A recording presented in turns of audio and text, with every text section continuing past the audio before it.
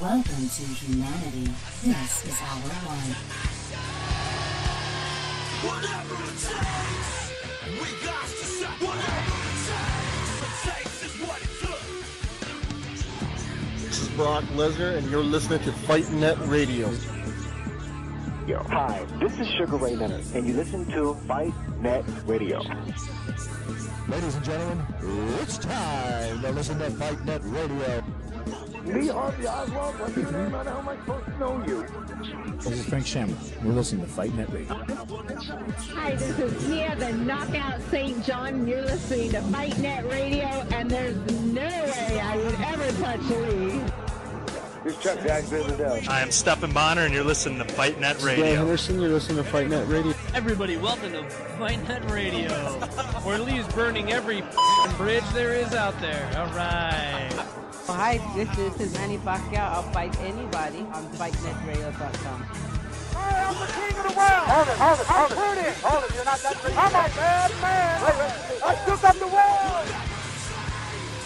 Hi, everybody. Welcome to Fight Net Radio, where this show never ends, and Andrew and I are strapped to a phone. And since Andrew's not in a parking lot already shit-faced at 9:25, I can record on a Sunday your news of the week that you're getting today on Monday.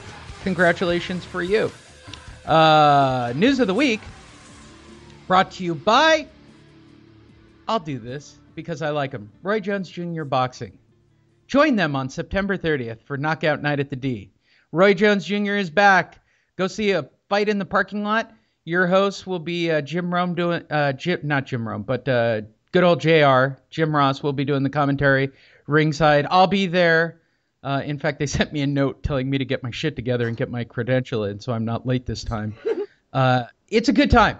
The D puts on great fights. It's really close. It's intimate. It'll be on CBS Sports. And I knocked out a news story by giving them some publicity. Knockout Night at the D, sponsored by the D Hotel at the DLVEC, the Downtown Las Vegas Event Center, right behind the D. Good times. If you want to spend the night, stay at the D, the hottest place in downtown. Hey, Lee. By far. Hey, Lee. Yeah. Does Tony Lopez know he has a son? No. Tony Lopez Jr. is fighting at the D that night. I know. I saw that. I have Tony Lopez on his social media. That can't be his kid because I've never heard of him. Pretty funny, yeah, right? That's going to be terrible if that's his son. And be like, damn, you didn't even... So here's how for any of you who want to go to a Knockout Night at the D, I figured out what their formula was at the last fight. And by the way, go meet Roy Jones. He takes selfies. He signs autographs. If he shows up, he's awesome. He shows up in a pair of board shorts and just walks around. He's a blast. He's a good guy. And actually, the Las Vegas local celebrities all show up at this for whatever reason. Like all the guys from Count's Customs were there one night. You name it. Like, this is like the thing to go to. So Danny, the guy who owns the D and the DLVEC, and I think he owns the Golden Gate, the guy who owns everything is there in the really loud jackets. It's a good time. Like, here's their formula. They go to the local fight clubs in and around Southern California and Arizona, right? And they find guys that are kind of up-and-comers or doing pretty well, right? And what they do is they match up basically fight clubs more or less. And if they have to, they'll import a bigger fight. This particular time, they're going to do a WBA Bantamweight Championship, which isn't bad for them. But by and large, they bring in these kids from like Arizona to fight people from Blythe. So they fill up the arena based on all these people who are just coming into Vegas. And the energy is crazy good. Crazy good for the D fight nights. So I knocked out a news story. Go buy your tickets. They cost nothing. Like, you can go to the fight for $10 and you get an ungodly amount of. They start at 5:30.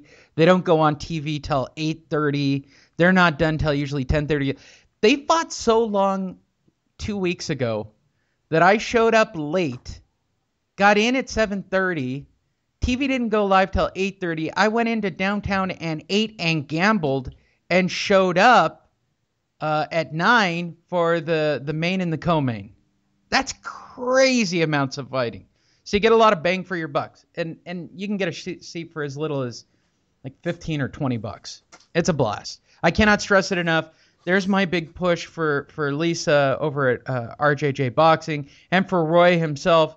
They've been very friendly to this show, so I will be very friendly back to them. So News of the Week is brought to you by the D, Knockout Night at the D. Go see it. And I knocked out a story. Triple G, Brooks, Chocolito, Quadras, the numbers, the tail of the tape, unified middleweight champion Gennady Golovkin, fifth round stoppage of previously unbeaten Special K Brooks, was viewed by 1,436,000 viewers on HBO World Championship Boxing past Saturday night.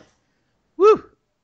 And it was the highest rated HBO broadcast telecast in many years. That's crazy. Live, it was 843 and 593 on replay. The thrilling Gennady Golovkin viewed on TV Azteca to 1.5 million in Mexico on Saturday afternoon. Woof. That's Golovkin's 23rd straight knockout and his 17th world title defense at the O2 Arena. Also on Saturday, Roman Gonzalez drew 6 people at the Forum. Yeah, I guess I was exaggerating a little when I was saying the 100,000 to 6. It sounded like 100,000 to 6. Dude, he got 6,000 people in a 12,000. No, I know. That was bad. It was bad. Dude. And you got HBO saying he's the best fighter in the world. Uncomfortable. Like, you don't publicize those numbers. Don't put out the press release. He got good views, though, 833. So yeah, he got 833,000 watching the actual telecast. HBO has lobbied to make him fighter of the year and fight of the year. Look at what he did in Mexico. He 2.3. He came in higher than triple. Oh no, absolutely, and I get that. And if Canelo can figure out a way to get Gonzalez to gain 20 pounds, I'm sure he'd fight him. Gonzalez versus Quadras should be rematched. How about Gonzalez versus Alvarez? What do you think? Canelo's willing to take that fight? I was like, Alvarez, who's he talking about? What? He's only got to gain 20 pounds, bro? Yeah, right. What's the big deal? Come on. Hey, actually, that's Oscar's stance about why he won't fight Triple G, right? Yeah, Gonzalez already came out and said he will not move up anymore, which is a smart move, Lee. He didn't look good in this. And by the way, here is why Gonzalez is not a great champion. I'll say this. He's a one-belt Johnny. I'm going to say it. If you've only got one belt, it's hard for me to respect you. And I'm not saying you can't kick my ass in the alley. Oh, he totally... Yeah, I'm sure he would beat up a lot of fighters. He's not a great fighter. You want to be a great fighter? Have a lot of belts. There are enough belts out there that you can get 2 or 3 or 4 or 5. That's the way it should be. Does that make me a dick? I don't know. No. I think Canelo should really look into fighting Gonzalez. That sounds like an HBO dream match. Yeah, Max Kellerman wouldn't sleep the night before. Hey, yeah, another dipshit thing he said is when they were talking about Saul Alvarez's activity, how much he fights a year, Max Kellerman goes, he reminds me of Jose Luis Ramirez. Jose Luis Ramirez is who you think about when you think about a Mexican who was very active in his boxing career. That's the name you think about, Max? Get the fuck out of here. I don't know what Chavez did to Max Kellerman, but he clearly does not like JC Superstar. I tell you that. You know who Jose Luis Ramirez is? One, most Americans know him by the guy that robbed Pernell Whitaker in the lightweight division, because we know Mexicans always get victories against Olympian Americans. But yeah, he robbed Pernell of his victory. And then you're like the stepchild to fucking Julio Cesar Chavez your whole career. Chavez beat you. Rumor is Chavez took his wife. I mean, like, Jose Luis Ramirez, can get out of here. You know who the most active fighter is. You know who the best fighter is. And Max is just dumb, just trying to act like he knows way more than he does. Presidential candidate Bernie Sanders calls out Triple G for an October 29th fight. WBO middleweight champion Bernie Sanders and socialist will defend his title against an opponent to be named. On the Fury Klitschko undercard. Fuck, great card. Nope. Now it's a great card. That's going to be must-watch TV. 2 gypsies in the interviews. Yep. The gypsies on gypsies saying crazy-ass shit.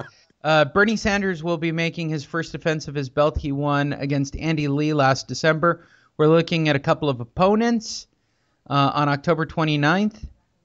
Said Frank Warren. Bill's got to go through.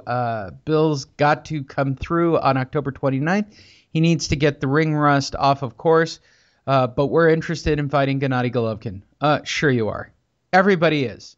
I think everybody is officially interested in fighting Triple G, but I don't think anybody's officially interested in signing a contract. That's what Triple G put out there. He said, won't everyone bring their pins instead of their mouths? Yeah, no doubt. Bernie Sanders stated, I always said I needed 18 months for Triple G fight after Eubanks. It's now time to test myself and see what I'm made of. This is not a fight I've got to take, but it's one I want to take. Okay, whatever. Yeah, whatever. Bro. Yeah, you're making $4 million everywhere else, right? I'm ready to fight him whenever, wherever, England, America, on a soccer field, on a boat, on a train, with a goat, in a plane. Yeah, whatever. He will eat the green eggs and ham Sam I am. The only thing that can get in the way of the stoppage of this fight is the mandatory, not on my behalf. I'm ready to fight him whenever. Oh, so he already gave himself an out. He's already giving his excuse. Yeah, what the fuck? Way to go, Bernie Sanders. I didn't even see. Warren added, we are in dialogues. There's a will on both sides to make the fight happen. I'd prefer it to be in Britain. You should make it in Britain. It would be huge, but it should be in Vegas. I hella want to fight him, but the only thing stopping it. You know what? I got to defend my title. Mandatory. Asshole. It keeps going. It's the Triple G week, people. WBA, Gennady Golovkin must fight Jacobs. Here comes your first mandatory defense. And this is the only problem with carrying all the belts, right? Yes, sir. You've got to fight everybody they got to tell you to fight. The fight must happen within 120 days. Personally, I think it should just happen every month. He should do a title defense once a month in Vegas and just show everybody how great he is and take the mandatory in all. What is he? He got 6 belts. The WBA has ordered Gennady Golovkin, its super world middleweight champion, to face Danny Jacobs. Sorry, Danny. Sorry, but you get paid, Danny. That's a plus. It's world middleweight titleist in a title shot. The 30-day negotiation period has started, says WBA President Gilberto Mendoza. Guilty! They will have 120 days to do the fight. Should negotiations between Team Golovkin and Jacobs collapse, the fight will go to a purse bid. They'll make the fight. It'll be on HBO. It'll probably be at the Forum or at the Garden. That would be my guess. It's, Lee, if your prediction comes true about Canelo taking a lesser opponent, yeah, I would say Jacobs has. Of course he is. Then Jacobs, I think, does have, even though he's PBC, I do think they're ready to make it. Oh, the PBC's chomping at the bit. If they could get all those, I'm sure. I don't know how many titles actually go up in that fight because I don't think Jacobs is ranked in all the different divisions. For my thing, this is my thing, Lee. I don't think the PBC wants to protect Jacobs. Jacobs came out last week talking about he's not a ticket seller. He doesn't know why people don't watch him. And that's all true. And that's exactly why I think Al Heyman would sign the fight with Triple G on Jacobs, because there's no market to protect. All he needs to do is make a good showing. If he goes the distance, you're right. Yep. And then he would have 8 other PBC fights on regular television. You're absolutely correct. The only man to go the distance with Triple G. Yeah, I could already see the hype behind it. Yeah, another Gabe Rosado. He'll have 5 losses in a row. The only man to go the full distance. Yeah, right. So he's still saying that. I'm the guy who made the distance with the guy. What? Is that a thing? Oh, in boxing, it seems like it is now. I mean, in boxing now, you get points just because I'm not the man who beat the man. I'm the man who stayed on his feet against the man. Did you hear HBO last night when they were talking about how Saul Alvarez was beating Smith to a pulp? They should just stop this fight. Lee, it was really weird, but yeah, they sounded like total pansies last night on HBO. There's no reason for him to take this punishment. Punishment? What are you guys talking about, man? Just a new generation. It's a new generation. Max Kellerman, he's from that pussy generation. That's why he hits girls. Hello? Yeah. Right. I'm dead seriously. If you listen to their commentating, they acted like Dude, Chocolito Gonzalez last week was bleeding from the nose, the eyes. Both eyes were swollen, and they're talking about how great he is. Last night, they're acting like Liam